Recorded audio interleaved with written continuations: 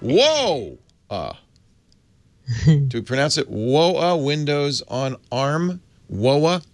Leo, a mere few hours after we spoke last week, Microsoft made what I would consider to be their biggest announcement of the year. What? We speculated last week that they might be doing this, right? I know. We knew, but we were under NDA. Oh, you couldn't say. Right. Oh, you are cagey. Yeah, we were under a tight one on that particular news. If I was as giddy as a schoolgirl last week, Leo, it's because something wonderful was coming.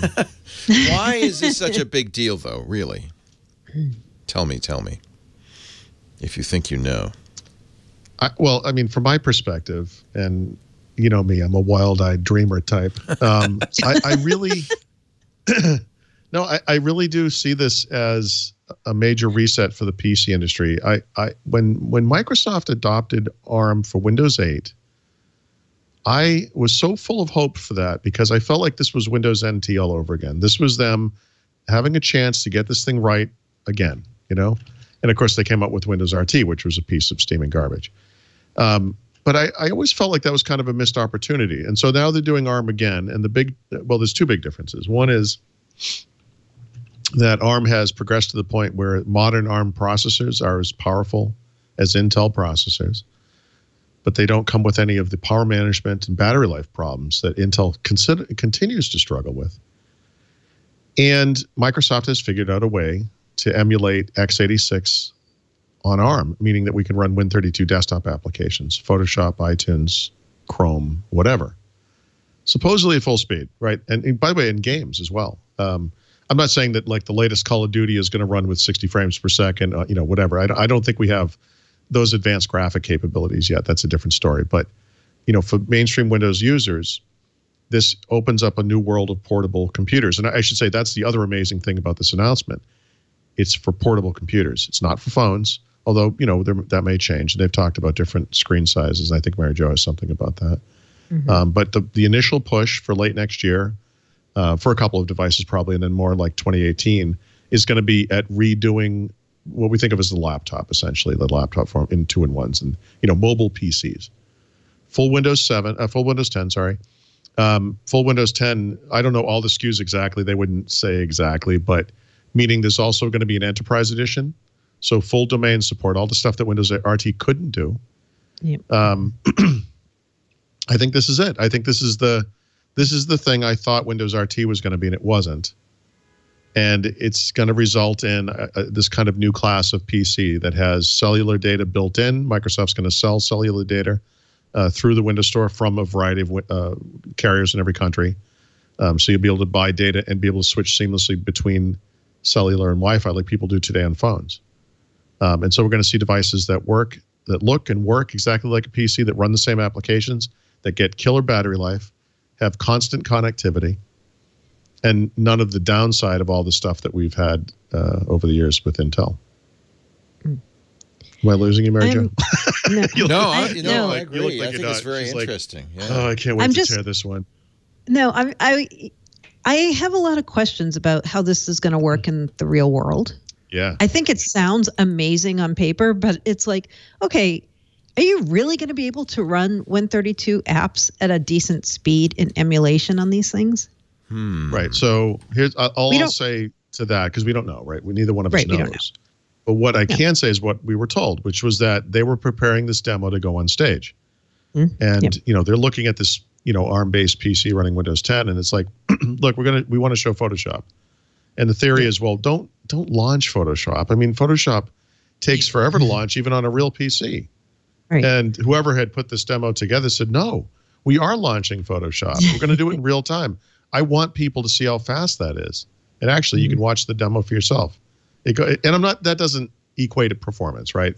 Obviously, day-to-day performance, you know, whatever. We'll have to wait and see. But, you know, remember WOA, Windows on ARM, back in the day. Sorry, I'm so excited. I'm verklempt here. Sorry. I'm just crying just thinking about this. You know, back in the day, Windows on ARM, you know, the big demo was like, look, we can print. You know, it was like this Play School OS can print. And this time, here we are 4 years later, and it's like, we can run Photoshop full speed. And here's a game we're running full speed. So it's a different world. Yeah. We'll see. But you're right, though, to doubt. I mean, we'll see what the reality is. Yeah, we'll see how it goes. And the first devices we're expecting to see running this are probably holiday / back to school 2017 period, right? The very first. At the very earliest. In fact, I think what we're going to see next year is not going to be particularly impressive. I think the first. Right, agree. It's going to be a small number of devices, nothing very serious. Yeah. And then I think CES 2018 is going to be the launch pad for the real big wave of devices. Yeah, I bet you're right about that.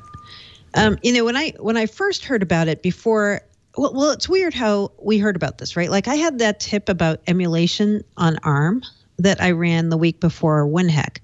And I just assumed that meant mobile because I'm like, okay, where does Windows 10 run on ARM right now? It runs on mobile, right? But that wasn't what it was. It was they built an emulation layer to work on the full Win32 desktop version. So yes, it's incredible. We hadn't pieced that together, right? The conversations we would have had, that we have had, because there have been rumors about this.